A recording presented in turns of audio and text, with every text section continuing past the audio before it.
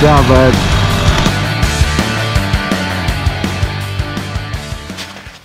What's up, vintage motorcycle enthusiasts, and welcome to B&B episode 14.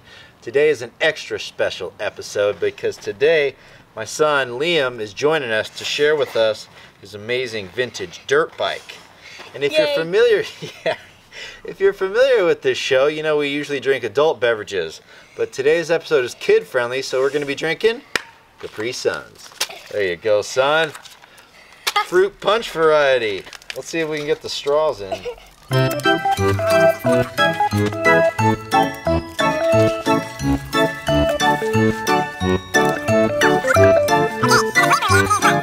Fruit punch. Fruit punch. Yeah, because the bike is red, so we picked a red color. Cheers, son. Let's give these Capri Suns a try. Oh my gosh. Tastes like the 90s. So what bike are we looking at today, Liam? A Honda MR50. And they only made these for 2 years, right? Yeah, and the 2 years were 1974 and 1975. And 1974 they were red tanks, and this is a 1974 bike because it has a red tank. That's right. And 1975 there were gray tanks. That's right. And we think this is the best kids dirt bike ever made. It's a 50cc two-stroke. It's called the Baby Elsinore because it was basically a scaled-down version of the big Elsinore, the 125 and 250 Elsinore, which was the prominent race bike from Honda during the day. One of my favorite things about this bike, and Liam, you can talk about this too, is that it has a manual clutch and a 3-speed, unlike a lot of the modern kids' bikes which have automatic clutches. Yeah. And what's the shifting pattern, Liam? Neutrals all the way down and 3 gears up, and first, second, third. Perfect. Nice job. And so Liam and I both bought this bike together. We bought it from my good buddy Al, who did a fantastic job at bringing this bike to life and making it look good and run so well. Yeah. And Liam actually paid for 10% of the bike, which is a Wheeler family tradition. My dad had me pay for 10% of my first bike too, so we carried that on, and he's got ownership in it, and he maintains it. We cleaned the carburetor together the first day we had it because it had been sitting for a little while, and got it fired up. That was a good day. Yeah. Remember that day. Okay, another one of my favorite parts about this bike is that it has big wheels. This has a 12-inch rear and a 14-inch front. Now that's different from a lot of modern bikes too.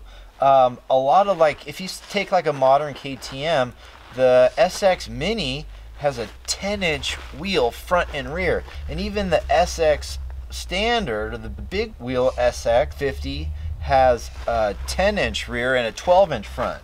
So these are much bigger wheels on this bike to help the kids roll over obstacles and stuff, which I've just from observing seems to help a lot. But the seat height's not too high still. It's a 23-inch seat height, and like a KTM 50 Mini is a 22-inch seat height.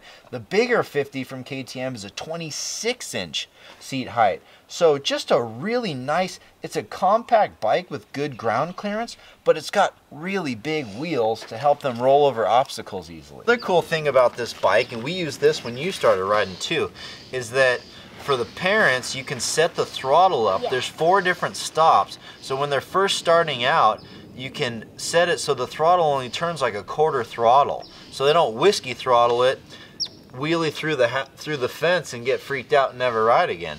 It's just a little bolt here, and you can change it. And of course, you're on max now, right? Yeah. Really cool exhaust on this bike, which is large enough to make it an effective 2-stroke, but they have this nice heat shield here to keep the kids from burning their legs, and then the pipe actually crosses back over for a little exit right here on the left side. It's got the cutest little baby drum brakes you've ever seen. They work really well, but they're forgiving too. If you squeeze them hard, they really do stop, but it's not like a modern disc brake where they're going to grab a handful of front brake and go over the bars or fold it. Now if you bought one of these and you want to confirm what year it is, it's real easy to tell. The 1974 models, the frame and engine numbers start with 100. And the 1975 models, the frame and engine number starts with 200. The ignition on this bike is ran by a point system, which is right here under this cover that's just held on with a little bit of pressure and this rubber gasket. Air filters right here under this very cool little steel cover. You want to make sure that that boot is connected well, otherwise you'll be sucking more dirt into that carburetor than you want. Now we went through a couple set of stock grips, but ended up putting these modern ODI grips on there, and they've just been better. These frames have a large backbone and the motor is just kind of hanging there. I wouldn't call it a stressed member because it doesn't really attach on any side over here, but it's got plenty of ground clearance. I think because the frame is set up that way, it does have a weight limit on it. So maybe they just did that so dads wouldn't be riding these around all day. Anyway, what do you think, Liam? Do we hit it all? Yeah! Steel tank on these. Don't dent them. Oh, and my number plate is... Oh, yeah. 27. That's right. And your number plate is... 17. I'm 17. He's 27. Your little brother will be 37. And Audie, our little sister, will be 47. Well, you want to start it up, Liam? Yeah. All right. Tell us about the process. Hold my drink. Give me sun. So, you have to, of course, take this out and turn it on. Turn the ignition on, yep. How about some choke? Need a little choke? Yep. All right. Oh, turn the petcock on too. Yep. Choke up. Give it a kick, tater chip. Ooh, almost. It's dead cold. It's like 40 degrees today. Woo!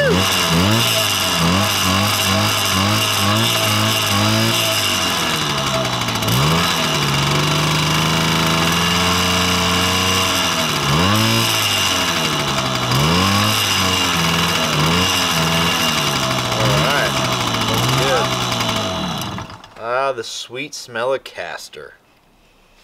Good job. Yeah. Fun stuff. All right. Thank you so much for joining us, everybody. It's been a really fun episode. Hope everyone has a fantastic day, and cheers, son. Good riding. See you next time.